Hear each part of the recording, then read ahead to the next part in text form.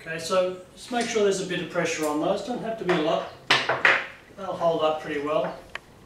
Now, just how does the seat brace go on? Well, we're going to put a pair of these here, and then this slider will be here, and that'll allow you to adjust the back of the seat. So I'll go ahead and put these two pieces on. Move the bolts. There's a thread in the slider itself actually. So one bolt through there.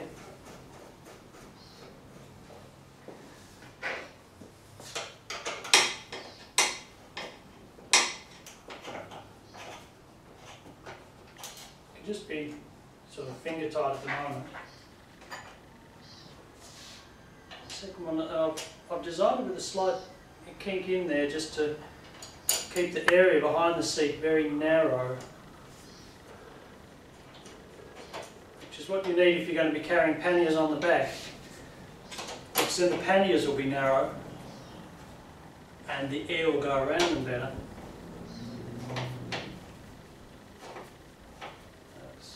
Just finger tight on that so they can move reasonably well. I'll slide this on. There we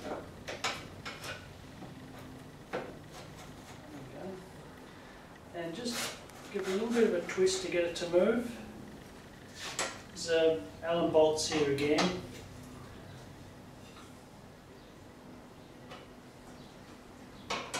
One here. Don't need to be super tight at the moment. Now we're going to drop the seat back on. The seat back bolts at the bottom here, and then we'll put the seat attachment at the top.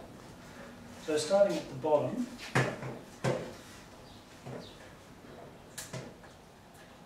yes. So I'll just put a little bit of tension on these nuts here connecting the seat back and the seat pan. We'll go through later and check all the tension. I just want to show you the assembly now. That's not attached here. There's a couple of barrel nuts inserted in here, which I've just, they're already inserted there. Then there's a cup which fits over that round section and marries up the angle to the seat back. So put the bolt through the cup and then into that barrel nut. There we go, and the other one. I'm just going to cheat a little bit and make sure that the barrel nut thread is pointing to where I want it. Put the second cup on.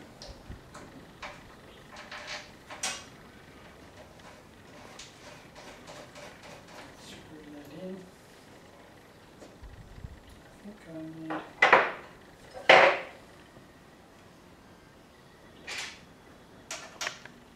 That's an M3 on there. So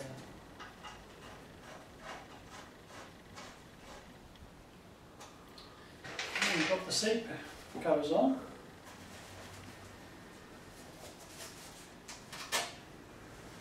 I'm starting to see the complete image of the bike. So next put the wheels on. Small wheel at the front, of course. Just got to watch the disc slides up between the calipers. And a little bit of tension, of course, on here.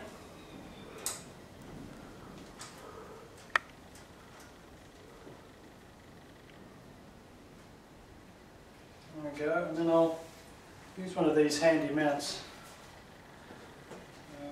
available from any bike shop, and I think they're really great. Just keeps everything in line. We'll go down to the back wheel.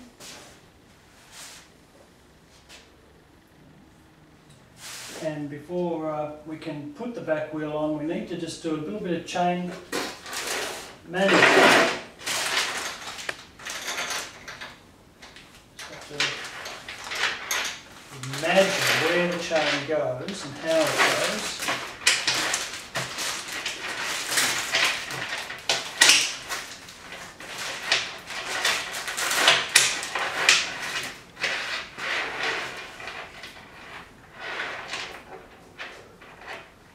Alright, and just have to untangle the chain. That was fun.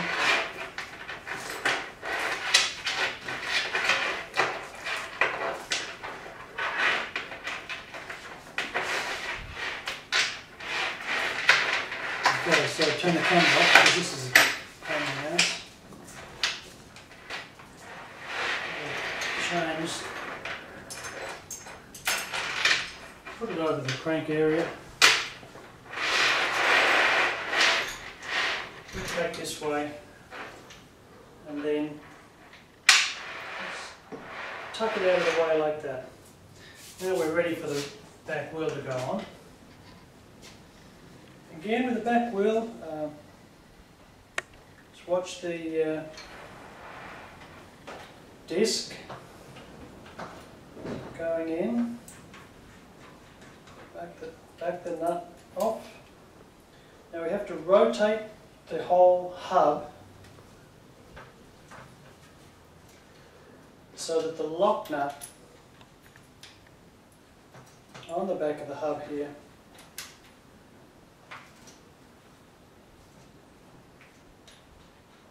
will go into the drop-out slot. There's enough on the inside here.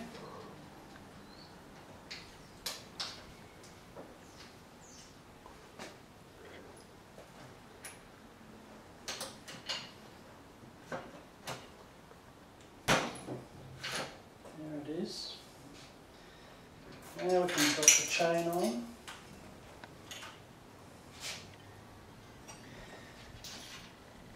We'll loop the chain on the front, loop it going backwards, so otherwise the bike will drive off the table.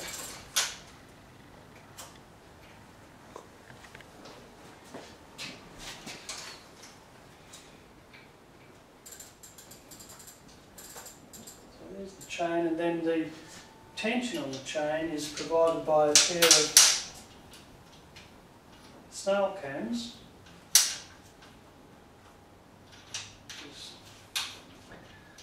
Sort of rather fun, really. You want the chain nearly as tight as you can get it. So just weave the back wheel slightly to be able to make sure the snail cam is on just about the last clip that you can get. And then we need to connect the gearbox. To connect the gearbox, it's got to be all the way into first gear, so there's plenty of slack on the cable.